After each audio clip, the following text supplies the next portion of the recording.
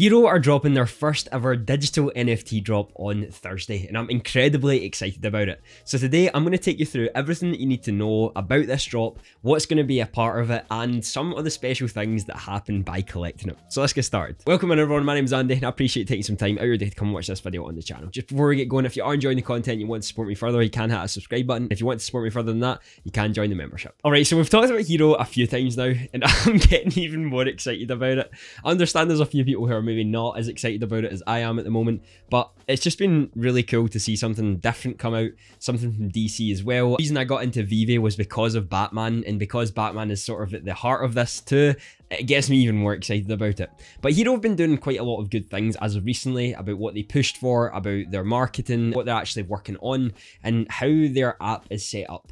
Because competitiveness is a part of all of it. So having leaderboards and ways that you can compete with other people who are also collecting, whilst also getting special rewards for completing said sets, this can make it more interesting and can get you more hooked onto something fairly easily. So we have now the art that's going to be coming out for all of these cards in this drop tomorrow, and we also have more information on just what to expect and sort of how to go about it, as well as some special things in the background. So let's talk about it a little bit further. As we've stated before, this drop is going to have 10,600 packs with a total of 31,800. They're going to cost $50, and there's going to be 3 cards per pack. In the public and whitelist sale, there's going to be a maximum of 10 packs that you can buy for both, and if you're in the whitelist and you buy 10 packs, you're not able to buy another 10 once the public sale is out. So 10 is the maximum. And what it's also said is that you can sell unopened packs on the marketplace, but you're not able to transfer this to Immutable X or Layer 1 for that matter.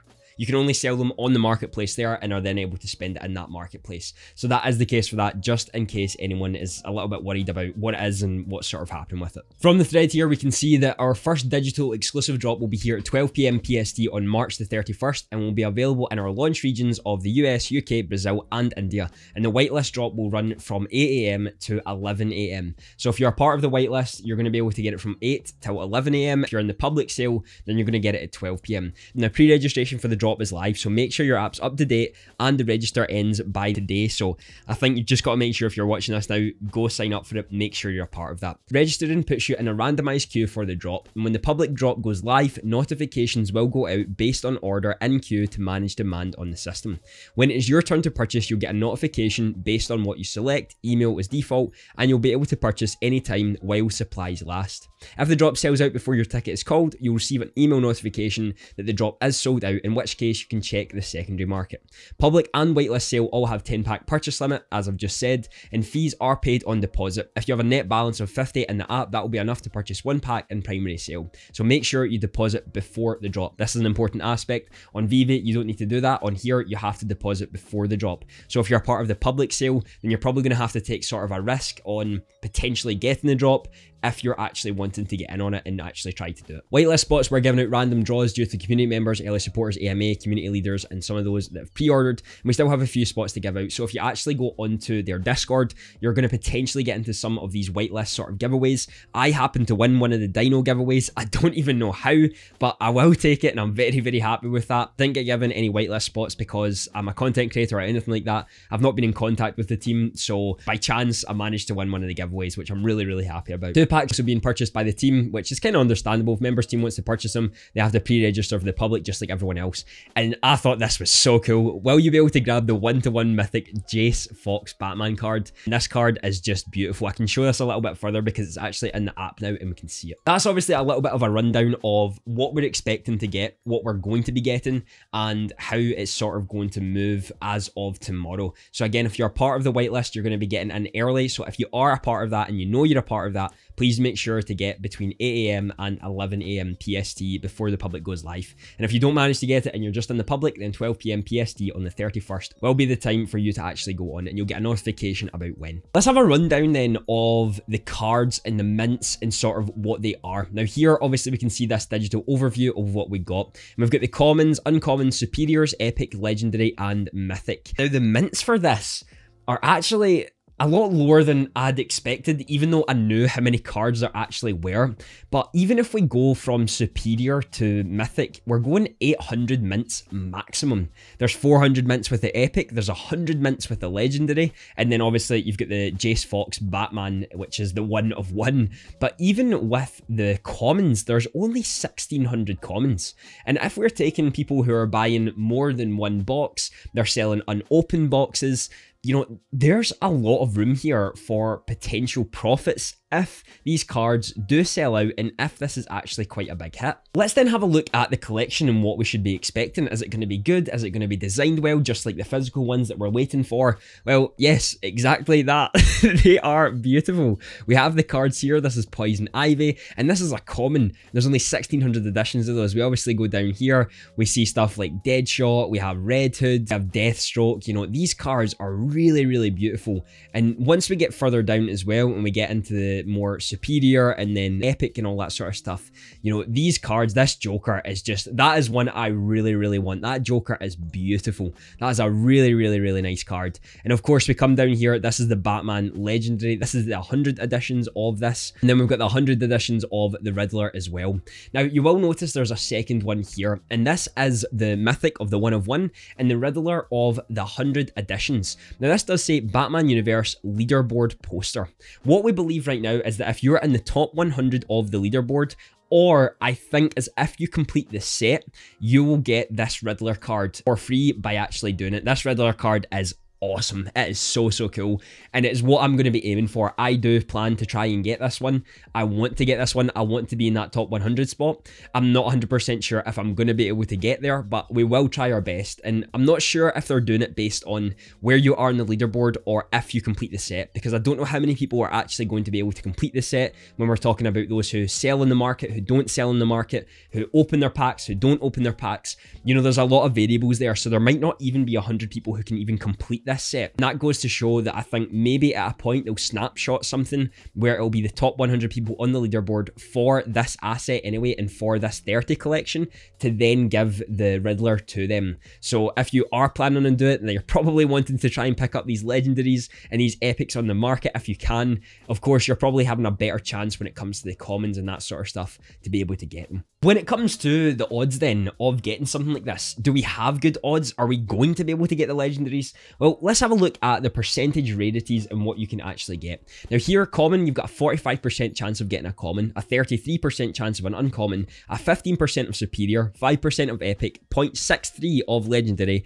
and then of course the mythic being the 1 of 10,600 packs, one mythic card added at random on top of the Batman Universal digital drop. So that is the case. There's only going to be one in there, of course, 1 in 10,600, but the rest of them, you know, that legendary of 0.63% is quite low, so that's going to be a hard one to pull. If you do manage to get that, you are on a good front to be in that top 100 spot, because one of the things we were talking about there are the leaderboards, and you might be a little bit confused about the leaderboards, what points you can get for that, how you can get more points, and sort of what it actually works with for it. The first part of this is about the point system, how each tier reward works. Each tier has a base amount of points in it rewards. The lower the mint number, the more points get added on top of its base points.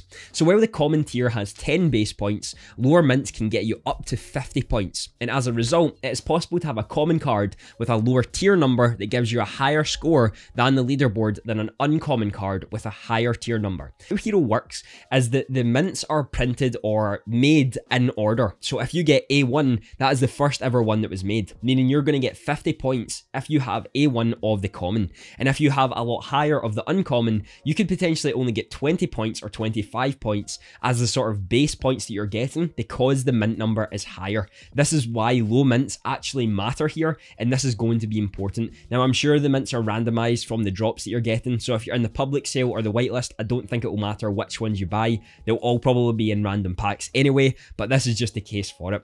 This is why the lower mint numbers actually matter, because the more points that you get, the lower mints that you have, the higher you're going to climb on the leaderboard, and the potential to have that Riddler card in your assets by the time they take that snapshot or however they actually do it. So right now, if we go onto the leaderboards, we can see here that Scabby is still at the top. Here we can see the sort of chapters that they're going for, the superior ones, the limited movie edition, so you're going to be able to see the leaderboard directly to what people are actually doing. So the leaderboard will be different for the digital drop, And here, of course, you're going to have to preload into it to get the packs. This is the pack that's going to be coming. You know, the invites begin, so we're going to be able to do it from there. You're going to be able to get 3 in this pack, and that is obviously what leads to the digital collection that you can get here. What about my market strategy? What am I sort of aiming for this? What are my plans for it? Well, because this is the first of many that they're planning to do, the first is usually quite significant than others. And I don't know if people are going to really attribute how rare these could potentially be or the full collection. So with me, I'm potentially going to buy 10 packs of the maximum that I can actually buy and keep 2 unopened. This is just the case of having that potential of having one unopened that could have a legendary in it, that could have a superior in it, and who knows, if the mythic never gets pulled and someone's got an unopened pack, that will be absolutely nuts, but I'm guessing someone will pull it. I'm going to try to complete this set as best as I can. I just don't know how much it's going to cost in order to do that. Because we don't really have the data on the sales price right now, it'd be quite hard to distinguish what these are going to be, because these are actually a part of the sales of the physical versions as well. So we are seeing some sales here and there for what they are. Now, of course, if we go to the highest price, we can see sales here of like 181 ETH. Now, I really have no idea what's going on there. There's probably some shady stuff happening, but we have seen some sales in like the 0.1 region, the 0.2 region. I know there's been a few others. So there is things that are actually selling on the market right now. It isn't that much ETH, but it still is something to be there. Because these are the digital versions and this is the first ever digital drop, I think these could sell for more purely because the edition sizes are very small too. The highest edition sizes you're getting for the commons are only 1600, which is really, really low. And considering people can buy 10 packs maximum, I think the majority of people are not just going to buy 1 pack. I think the majority in the whitelist will buy more than 1. And then I also feel the majority in the public will probably buy more than 1 as well. Even if it's 2 or 3, that's still taking off more of the unique ownership when it comes to this. You've then got to think about the people who are going to hold these, because there's already a leaderboard and a reward for the leaderboard already set out. So this is going to be really, really interesting to see what these prices will actually do, how they will fluctuate, and the amount of people who are actually going to purchase these in order to complete their sets. Because if we're taking 10 packs and say I'm opening 8 of them, then that means I'm only getting, what, 24 cards? Then that means I cannot complete the set with just those packs that I'm opening, and that's from 8 different packs costing $400. So it is going to probably cost quite a lot to actually complete this set, and I might not even be able to do it. But if I manage to get some of them and I can work my way up over a period of time, maybe I can find my way closer to the top of that list and actually moving forward with that. But I would love to hear your thoughts on this drop. Are you excited for it? Is it something that you're going to be getting involved in, or are you sitting back in the sidelines and sort of waiting to see how it all plays out? I'd love for you to let me know down below. I know the video on the screen right now will be something you'll love to watch. Have a fantastic day.